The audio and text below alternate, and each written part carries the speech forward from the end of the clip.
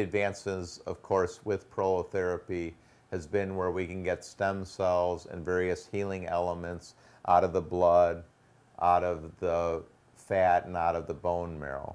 And so one of the more common stem cell procedures we do here at Caring Medical is called Lipoaspirate Prolotherapy. That's where we actually take fat, an aspirate of fat, from either fat in the buttock area or in the abdomen, and we get that in a syringe.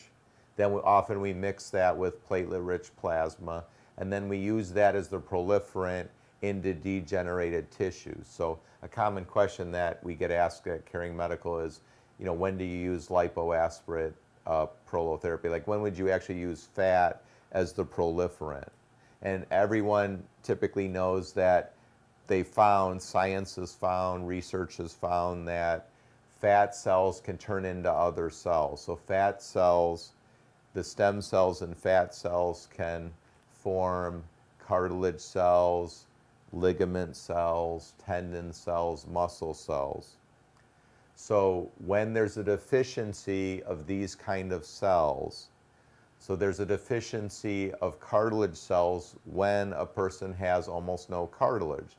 So if somebody had an osteochondral defect, meaning that a cartilage piece was missing, or if they had like bone-on-bone arthritis, one of the treatments that we would consider doing is fat stem cell therapy or lipoaspirate prolotherapy. When somebody had the diagnoses of tendinosis,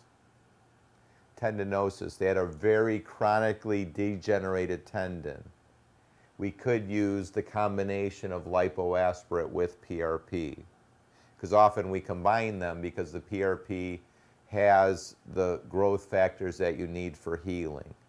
And there is some indication that when you combine like lipoaspirate with PRP, the lipoaspirate actually works better. You know, the lipoaspirate has some effects to get the stem cells to go to the damaged area to stimulate healing quicker. So obviously that would be a good combination. So chronic tendinosis, there's people that have had, you know, meniscal surgery, or they have meniscus tissue missing, or the meniscus isn't healing good, or the labrum. The labrum and the meniscus are not cartilage, they're not ligament tissue.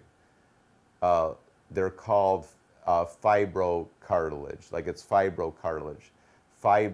Fibrochondrocytes is what you need to stimulate to repair meniscus and labrum. So when somebody has a labrum missing or a labral tear that's not healing, or a chronically degenerated labrum or a chronically degenerated meniscus, we would consider to use lipoaspirate.